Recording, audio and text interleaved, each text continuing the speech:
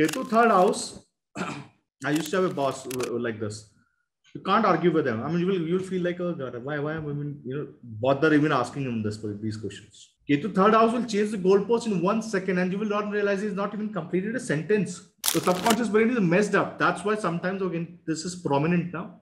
Ketu third house, they struggle in speaking. Ketu fourth house. Ketu fourth house, lung capacity. Second house, teeth. Wherever the Ketu will sit, that body part is not going to perform well.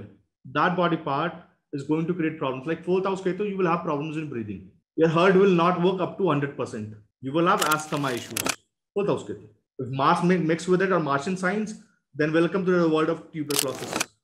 BPHS in the chapter of timing of illness. Mars and Saturn gives the tuberculosis. So what controls Ketu? Jupiter. What controls Ketu?